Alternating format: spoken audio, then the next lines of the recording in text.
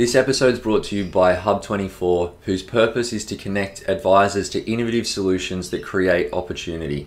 They're massive supporters of advisors, in particular those going solo, and they're one of the early players in the managed account space, and their epic functionality in that area, as well as their commitment to user experience, has led them to become a market leader in terms of advisor satisfaction. I can speak from personal experience when I say their BDM team are total legends, and they're there to help you work through the best solutions for your business. So you can check out more information at hub24.com.au. This episode is also brought to you by Centuria, who are a boutique, ultra high-performing fund manager. They've won pretty much all the awards there are to win.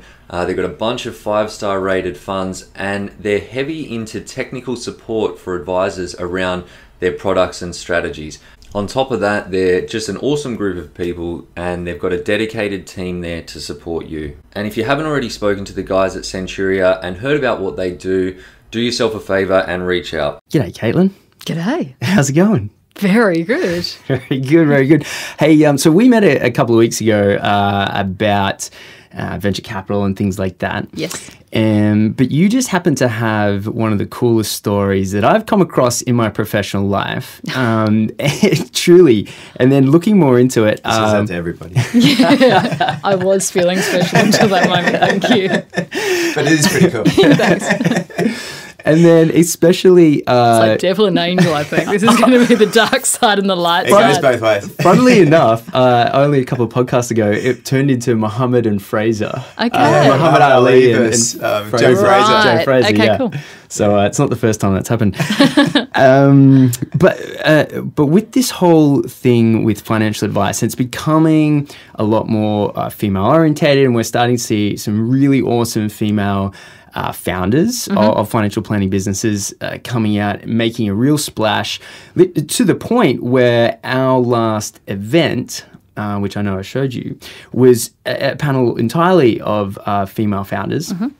And they, So good. yeah, but they were definitely there on their own merit. It wasn't a female event. It was, how can we learn? And that is one of the things that I've noticed from financial planning is this female theme. You have recently started Capital XX. And so I thought you would definitely have some awesome insight into why we're starting to see this theme, and it's growing rapidly, I would say. And from our conversations, you were saying there's better outcomes with female founders, both with success of the outcome, also with the profit as well. So I thought you were definitely the best person to come on and lead us through why you think female founders are doing so well in business in general, and then we can obviously scope it down into financial advice later. Yeah. Cool. So maybe I'll start with a bit of an overview of the business case to the value that female founders represent in the VC startup ecosystem. Yep.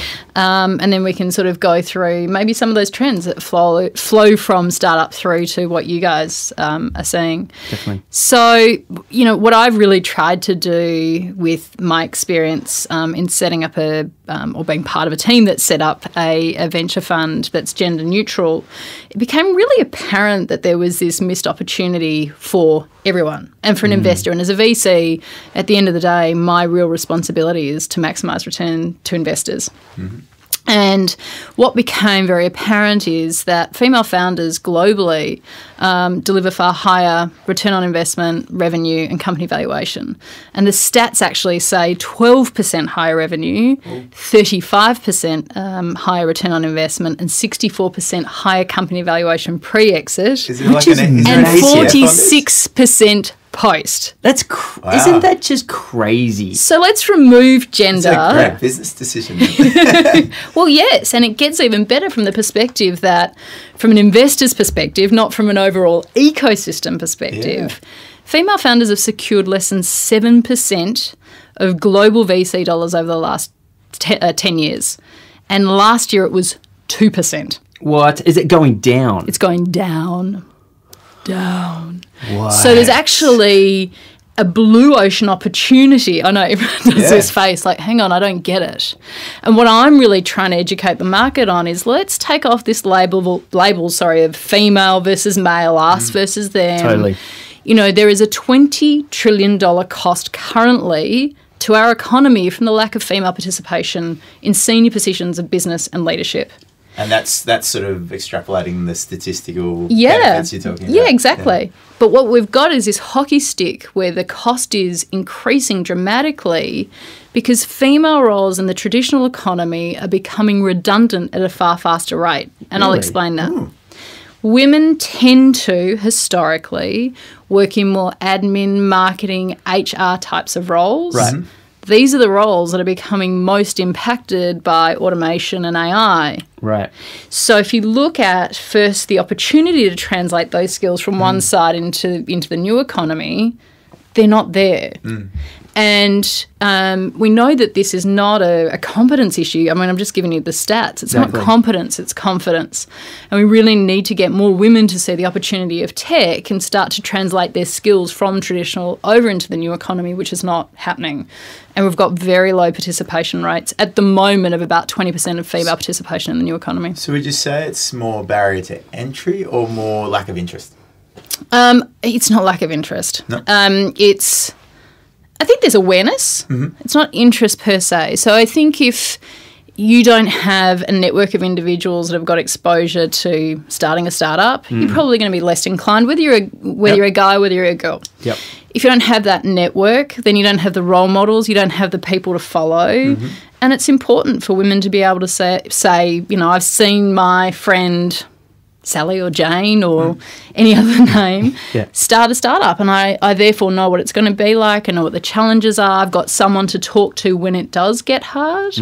Because if you don't, you hit that first roadblock and just think, I'm doing the wrong thing and I'm out of here. Well, that's actually like one of the key essences of XY Advisor to an extent, because there's so many small business owners. And this is XY Advisor is one of the ways they get that feeling of other people being on the same journey. Of learning by osmosis, I guess. Yeah. And so that, that very much replicates itself in the startup ecosystem. Yeah, so that's what you're trying to do. You're trying to bring more females together, getting exposed to each other, and then just let the magic happen. Well, I think from my side, I've tried to use my voice and experience in setting up a fund as part of a team, not directly, to just bring awareness as much to the startup ecosystem, but really to investors. And that, to date, has tended to be more men. And, we're trying to encourage more women to look at investing in VC and everyone to invest in VC as an asset class. Yeah. But to encourage the current body of investors to actually look outside where they're currently placing their dollars and look at it and say, hang on, like that face you made before, there's a huge opportunity. Why am I not actually engaging with this market more and more often? So you're saying there's a bit of, I guess, helping guide and foster that familiarity with developing businesses and that sort of, like what's happened over years, like with, I guess, the male side of that area. And then it's also actually having people there to accept and actually be interested and not just shut it down prematurely. Yeah. I think that there's two sides. There's one, an education component, which is very important to the ecosystem regardless. Australia is very much at the start of its lifespan, I suppose, in the VC and also startup space. We've proven to be amazing innovators. Now we've got to learn really how to produce results and commercialise. And then from my side, it's, okay, let's make our startup community aware of the talent and opportunity and the investors.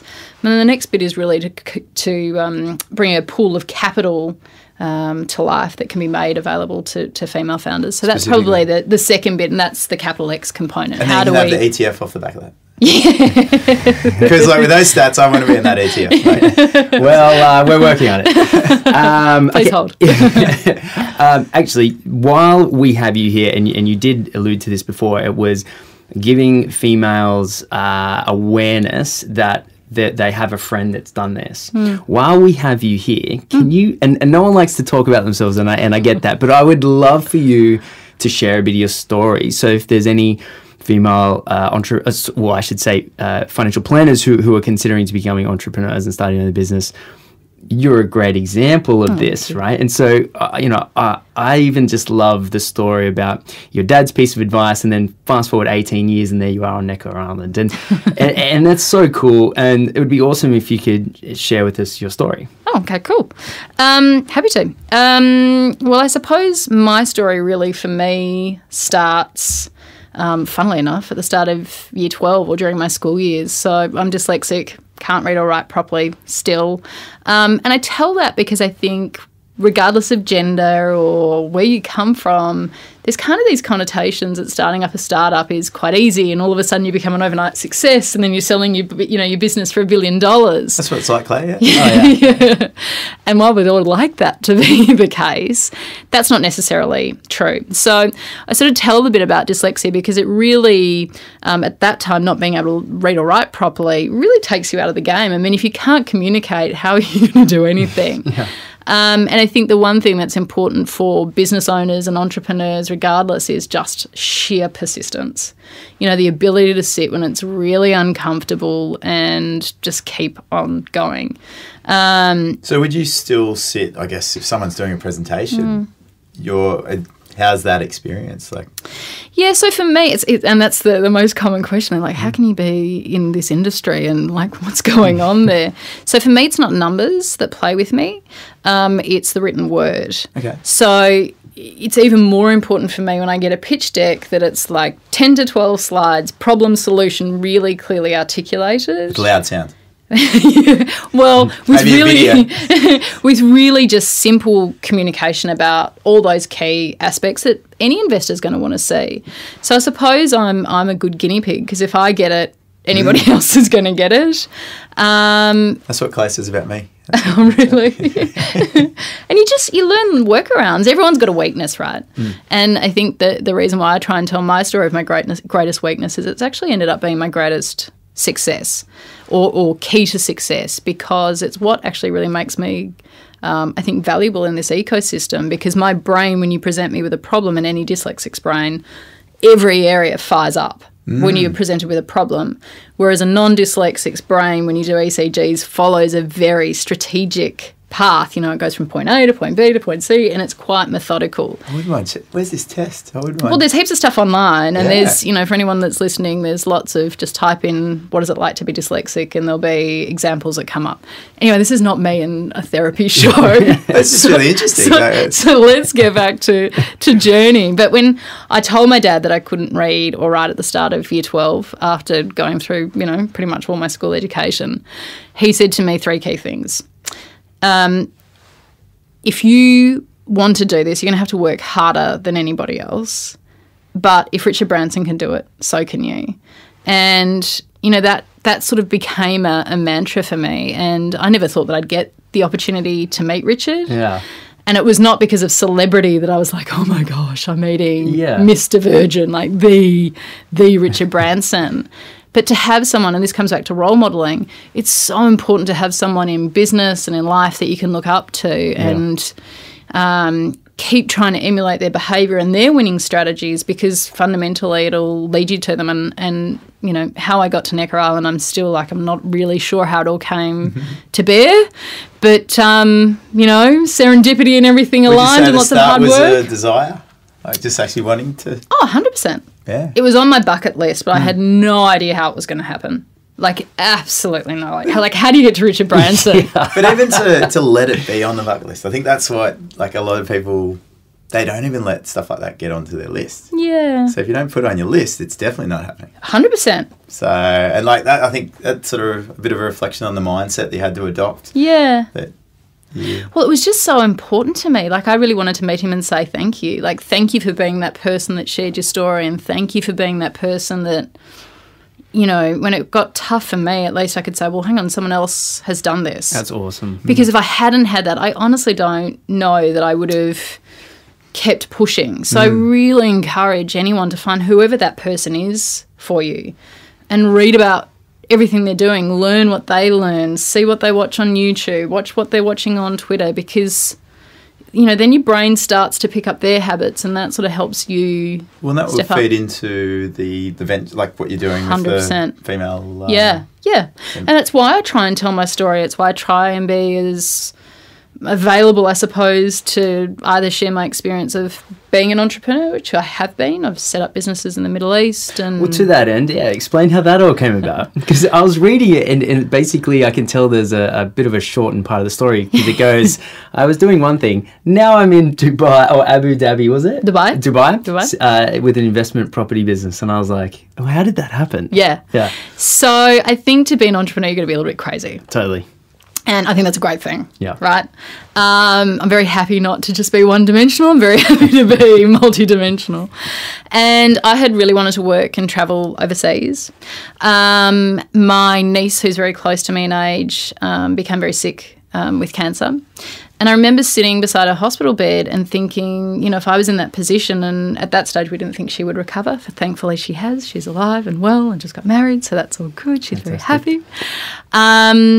I remember thinking, well, if I was in that position and this is D-Day, what would I have wished that I'd done with my life that I otherwise am not going to do, sort of thing. And I came home to my partner at the time and said, I'm moving to Dubai to set up a property investment company. And I think from memory his words are, you have lost the plot. And I just remember this look of complete and utter dread on his face. How old were you at the time? This was 2000 the end of 2003. So we would have been, young to middle 20s. We'd been together for a long time. I was the crazy entrepreneur. He had been at the same company for a very long period of time in the wine industry and had just started working in the family property business. So he was like, what are you talking about? Could you give an insight to people around that process? Like how you got there? There's no process. It was just such a... I look at it now and go, that it was crazy. It was crazy. And he was right. When he looked at me and said, you've lost it, I'm sure I had semi-lost it, right? You've got someone you love so much. It's D-Day. You don't think they're going to survive. I'd wanted to work and travel overseas. It's like, oh my gosh, none of us know how long we have left. And I basically came home and said, that's what I'm going to do. So I left and he followed and he's still there, which is difficult. Right. Because he doesn't like the heat. He liked cycling, and at that stage there was no cycling inside of the UAE, and he's now started up a cycling Indoor cycling? Or? No, outdoor. Ooh. And he loved coffee, and that was probably the one consistent thing that he was going to get them both. But I went over and set up a property investment company and with a group and started selling Australian property to expats. That's amazing. So it's just one of those moments when, I suppose when the outtake is when your gut says go, don't get too into your head and start to rationalise, which gets harder as you get older and you've got responsibilities. I think it was just the gravitas of that personal situation that pushed me to say, this is it. Yeah. But, this year I'm starting to spend 50% of my time in China, so it's kind of like Groundhog Day. Whereabouts in China? Well, wait, Before we get to that, so you because there's a bit to cover still. So how long? So you mid-20s, do you get to 30 or just before 30? No, so 24, 2004, so now everyone knows my age. That whole lie about me sort of discounting my age has now been broken. I can't count, so. Yeah, that's good. So 24, I go over to Dubai. Mm-hmm. I went over a couple of months before he came over. And we had an Australian business partner before we left. That had been sort of a serendipitous moment that I suppose had made all of it possible. Yep. Because if you've got a business over there, you have to have someone that has a relationship back to a UAE national. Right. So is it like a percentage share in what you're doing? Yeah, you've got to have a trailing line back to one of the national families. One of the royal families. Seriously? Well, a national, not necessarily part of the Sheikh's family, but you have to have. There has to be a share of profit that moves into a national area. Yeah, exactly. And there's no tax, so that sort of that makes balances sense. out. Right. So that just kind of happened. And I think my experience in life is when you're really clear about what you want, whether it's Richard Branson, whether it's about I'm moving to Dubai and I don't know how to do it. I'm moving to Shanghai, don't know how to do it. Whoa. The second you're really clear about what you do and don't want, there's something about the brain that starts looking for what does work. And if you're really clear when you're talking to people, they start to say, hey, I know someone in Shanghai, or you should speak to this person in whatever country. So I think the little gem that comes out of all of that is be really like crystal clear about what you're trying to achieve in your business and who are the people that are going to be helpful to move the dial for you and deliver measurable results, which is so very important to anyone that's a VC. The challenge with some people, I talk from my experience, I've often found it difficult historically to zero in on things. And that's an understatement. So when you do, it's really powerful. Yeah, it really is. And then, so you come back and with a team set up Artesian. No, so no. I can't take any credit for setting up Artesian at all. It was a business that had been in existence way before me. Right. And the business had been in existence since 2003. Right. And they didn't traditionally launch inside of the VC space, but as a result of the global financial crisis, which brought me back to Australia, I think that was a catalyst for them to start to look at, okay, well, let's get into VC. And so you came in as MD? I was one of the team there, yes, and there's a big decent team now, all helping to raise money and build out, I suppose, a different model for venture capital. Traditional VC hadn't delivered a return for 10 years, been negative 5.5%. So trying to pick the winners in Australia at that time, and I don't think we've really seen anyone that has consistently been able to say, yes, you're a winner, no, you're not necessarily. There's so many exogenous factors that make startups successful or not, and that's not always just the people mechanics. It's what's going on in the environment at a global level, at a domestic level. So, I followed in line with their philosophy, and it's the same philosophy now that we're carrying over into the new fund, which is let's partner with individuals in the ecosystem that get access to high quality, high volume deal flow so that when they present to one of our partners, they get rid of 90% of the businesses that are not yet ready for investment. They might be ready next year. It's not to say that the idea's wrong or the team's wrong. It's just not ready for investment yet. With like I guess for those out there that don't quite get what happens in this space, like it's cool. It sounds awesome, venture capital, but I guess some people may not quite get the flow of how this whole situation works. And so, like in layman's term, how would you explain venture capital and what goes on? Yeah, so venture capital is the investment of a pool of money, generally not just the venture capitalist. So a venture group will raise a fund, usually, that has capital from a whole range of different individuals. And in Australia, and globally to this point, really has been wholesale investors. So high net worths, family offices, institutions like super funds, corporates, those that understand, I suppose, a little bit more the financial system and in them potentially losing the money that they invest, they're not as great a risk as a mum or dad. So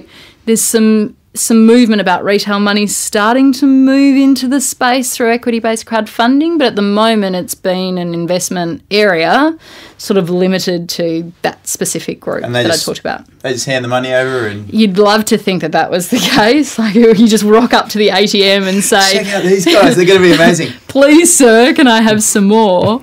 But really, they're there to make sure that if I'm an investor and you're the VC, I give you $10, more than that, but let's just use that in this example, and that you ring me in a period of time and say, I've got 10 times the money that you gave me and I'm very, very happy.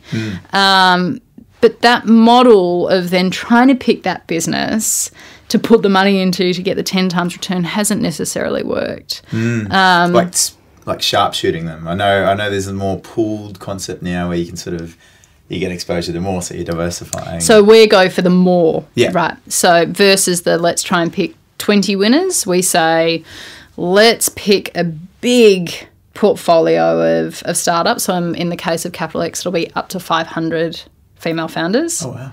And why I say up to is it could be 2 female founders together. It could be me and you, as long as I own equal, if not more, equity, right? Okay. So a founding team may not always be one person.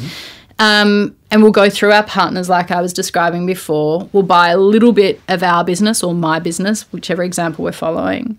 And then if we're successful and show market traction and we go to a subsequent raise, so we're going to raise $500,000, as long as we can get 50% of the next raise filled by 3 individual unrelated investors, Okay.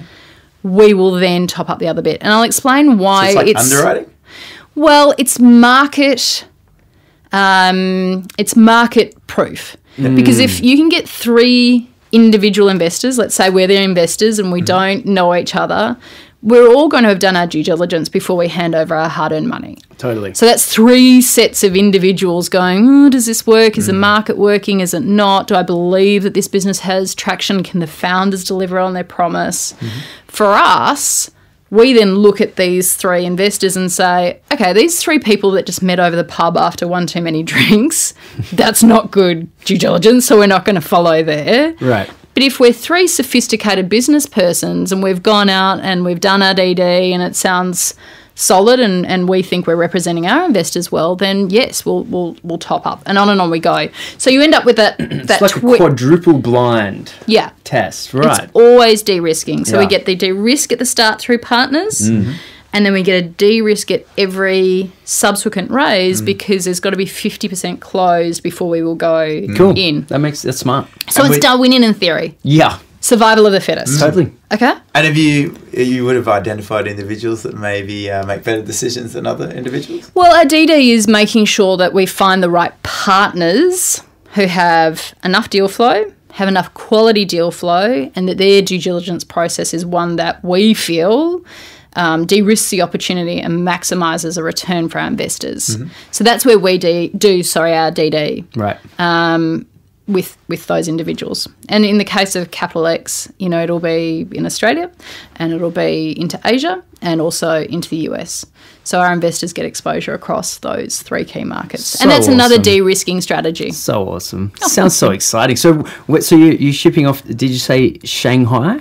Shanghai will be a base for this year and into next year. Yeah. So I'll be here 50% of my time and I'll be over there 50% of my time. Wow. And that's just because in China, what's attracting you there? Is it investor money or is it entrepreneurs or both? Well, there's a couple of things. I think there's firstly there's investors that we haven't yet developed relationships with and allowed their capital to flow into a fund like this. We're seeing some amazing female founders come and male founders, so gender neutral across the board. We're seeing phenomenal Asian talent. I think we overinflate the value of America inside of this whole journey. We've got a great neighbour that's got great tech and money to invest into the sector. And so it's an area that hasn't been as attractive? As attractive, accessible, and tapped. Right, yes. So there's opportunity. And I think there's a huge opportunity for great Australian talent to leapfrog over let's call it the ditch, over into China as well as the US. Because you're right. As soon as an entrepreneur makes it in China, they make it. Yeah. You don't have to go anywhere else. I mean, as far as I'm aware, the Chinese version of Uber is bigger than Uber. Yeah. It's crazy. And I think that, Australia is quite close to the opportunity that our Asian neighbours represent. So, for example, we've got Virgin Australia Fashion Festival going on in Melbourne at the moment, and there was a breakfast put on by the Victorian government the other day, and they had VIP.com, which is a e-tailing platform from China. Now, given you both sort of rolling your eyes, I'm assuming you've never heard of VIP.com. No. It's huge. Is it? And it's booming and it's taking over, it's moved from China into the States and just expanding at this, phenomenal rate. And now, they've come into Australia and there's just this huge opportunity for Australian brands now to have this access point into China and vice versa. And so from my perspective, it's how do we capitalize on that opportunity, and how do we de-risk and maximise return to our investors? And we need to have two other markets that are more progressive and have different opportunities to, satisfy those 2 points of de-risking and maximising returns. Does that mean you've learnt Chinese? I have a tiny bit of Mandarin. Shishini. Xie and Saitian and ni hao ma. But I'm We'll give you money. Yeah, thanks. I basically just said hi and how are you? That's all I need. No one asked me. Yeah. But I'm trying to learn as quickly as I can. So I hope by the time I come back in 2 years I can have most of this conversation in Chinese. So that means you'll have to come along for the journey. Done. I'm in. Really cool. That's a good challenge. So that's the next chapter. Yeah, and I mean, you've taken the experience because again, and I keep coming back to your career. It's so like you've just ridden this wave of opportunity. Now it's sort of capitalizing, I guess, in capital X, and now you're taking that and going to China. What does success look like for you now? Yeah, that's a really good question. I don't feel successful yet. And success will come for me when I can sit back. That blows my mind. Well, when you're a VC, it's about where are the results to prove that you've been somewhere? Where's the impact, right? Being on Necker Island. Cool experience. But cool for me, but what's that done for the wider community? Okay. All right. Fair enough. Fair enough. So it's great for me. Like, best 10 days of your life, everyone put it on your bucket list, phenomenal. But for me, really, success will be able to come when I can sit back and say, we've changed the dynamic in an ecosystem that didn't previously recognise the value of female talent, that we've invested in up to 500. So let's say that we get to 300. That's a significant difference from where we are now. If we deploy $50 million that then goes on to help build even one unicorn, $1 billion female company, and there are lots of female unicorns just not well known. I mean, a great example of that is Linda Weinberg, who founded lynda.com. Lynda.com exited to LinkedIn, now Microsoft, for $1.5 billion in April of 2015. No one knows a name. That's the training thing, isn't it? Yeah, it is. Yeah. It is. Yeah. I think we've got, if you look at great Australian talent that's been adopted by China, Jess Wilson, who's got Stashed, which is like fashion for Tinder. And so the algorithm starts to learn whether you're a guy or whether you're a girl, your preference in clothes that you like to wear. Right. And you start to put your clothes into your online wardrobe, and then you can go through and purchase. So Jess got to participate in a reality TV show called, she'll kill me if I get the name wrong, but I think it was The Last Unicorn. It's something unicorn in China. And, she won third place. Wow. So the only Westerner, the only female, and as a result, she's secured international VC dollars into the business, and it's growing over there. Wow. So, Jess is very vocal in the startup ecosystem and should be, and is an amazing role model for other women. And Canva as well, which is one of Australia's biggest success stories. Yeah, Shoes of Prey. So what we need now as an ecosystem is exits. Yep. Because that's a real stamp of approval. Done, dusted, investors get their money back, and sit there with a glass of champagne and say, that was a great thing, let me do it again. Well, and then you can be there to catch the reinvestment. Hopefully. And then, for them to act as role models to encourage more individuals, regardless of gender, but really specifically so that other young women coming up and look at them and say, if they can do that, I can do that. LearnVest was a big company, or still is a big company in the US, and it was financial education. Now, the name of the founder escapes me, but it was a female, and she sold, I think, for almost $500 million or to that extent. And financial advice is very much in this education arena. And it took a psychologist, she was actually a psychologist, not a financial planner, and created this massive business. I think we're seeing financial advice go through this, and I used this word before, enlightening, which probably makes it sound a bit more romantic than it needs to be. But regardless, let's just use it for the moment. Yeah, exactly. I'm pretty sure we're going to start to see some big changes in financial advice, especially around, because it's changing so much, it's changing so rapidly.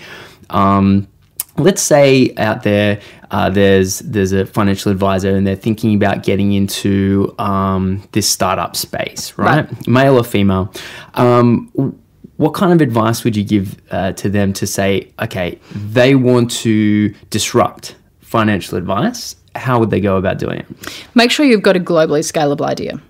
Right, so try, test, fail, refine your business model before you sort of leave your day job or leave that security.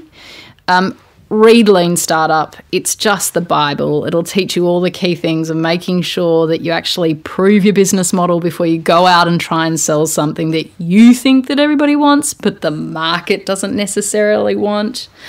Except that it's going to take you far longer than you ever thought it would.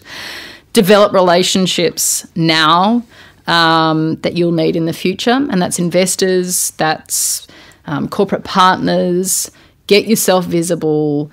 Start with a business even today that's just start selling stuff online, whether it's eBay or anything, just to understand the customer journey and experience and online SaaS platforms. Go to meetups, get educated, because I think there's, at the moment, it's this perception that being an entrepreneur and a startup founder is akin to being like a world famous rock star. It's not. It's a gladiator sport. It has a 90% failure rate. To go into it, you're crazy, but good crazy. And it's the most, I think. Clay's good crazy. Yeah, I think it's the most exciting, valuable experience of your life, but it's tough.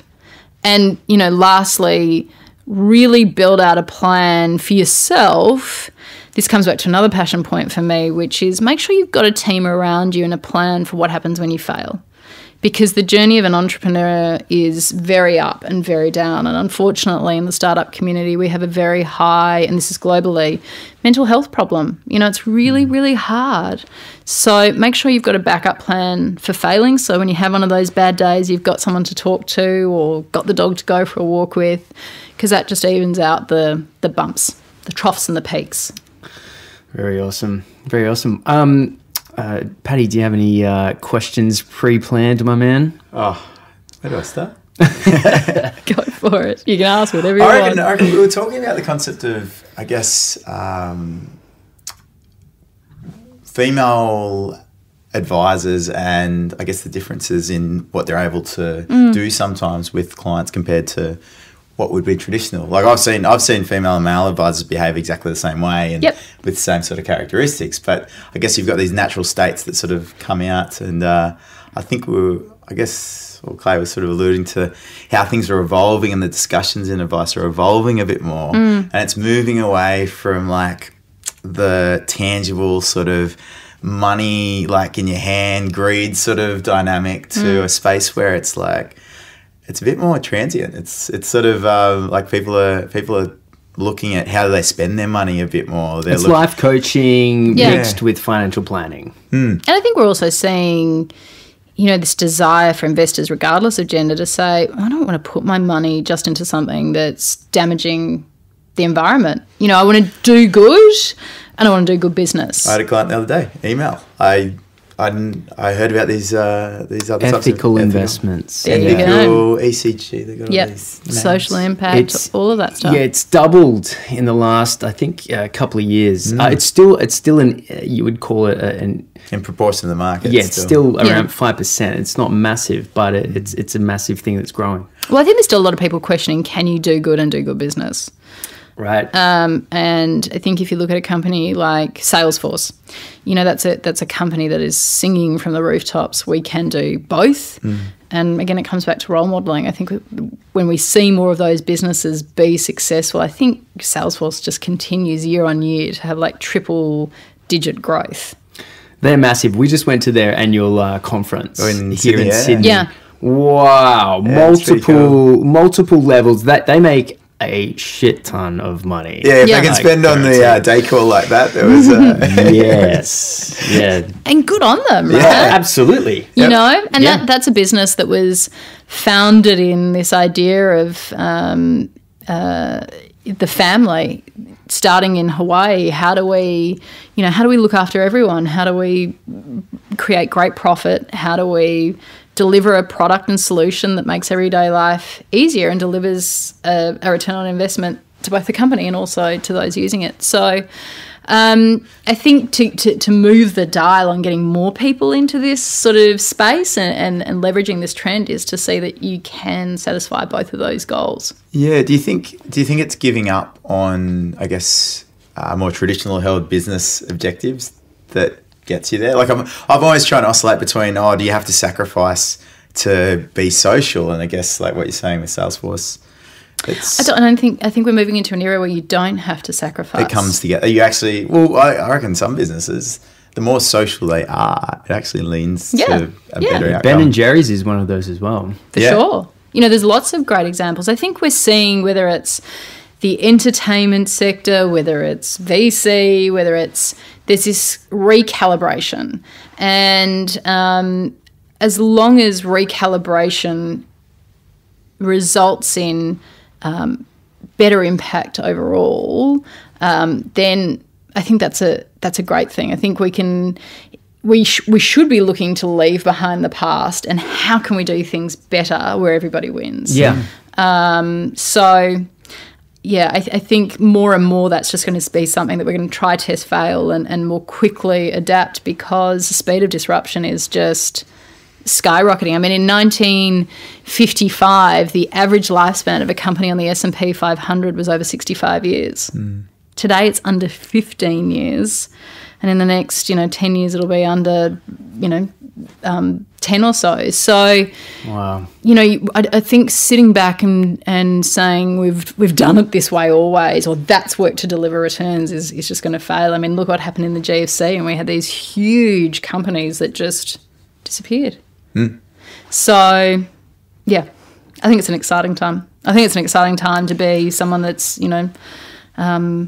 looking after and advising people about their money, but I think the need to be really educated as to what's going on at a macro level and understanding the implications of technology and all the components of the fourth revolution, robotics, AI, automation I don't think you can sit there and be an advisor anymore and be blind to that stuff. Well, to that end, you're talking about this fourth revolution. What percentage of a portfolio should the average person have allocated to VCs, to higher risk, to higher... look at it from a macro point of view. What would you suggest? This isn't financial advice, by the way, guys. Someone please play the disclaimer.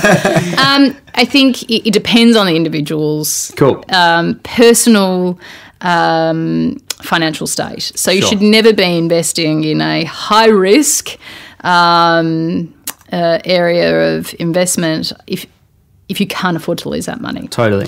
So, and I wouldn't go out and invest all your money straight away as well, especially if you haven't had experience in this sector. Go and learn and maybe, look at the different models of VC.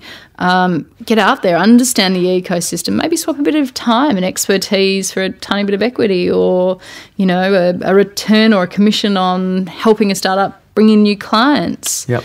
but don't just jump into throwing money into something because it's cool and you want to be part of the gang if you can't afford to lose that money. So it's very much on an independent basis. Very good point. And just to wrap us up, one of the coolest things was that you just spoke at Harvard. Yes. Yes, I did. So Yes. quickly tell us about that. It was a full circle moment for me. Clearly that night that I told my dad I was dyslexic was like what set my life up for the next, 25 years. At the time that I told him, we had a family member that was at Harvard. And I remember thinking, that is so cool.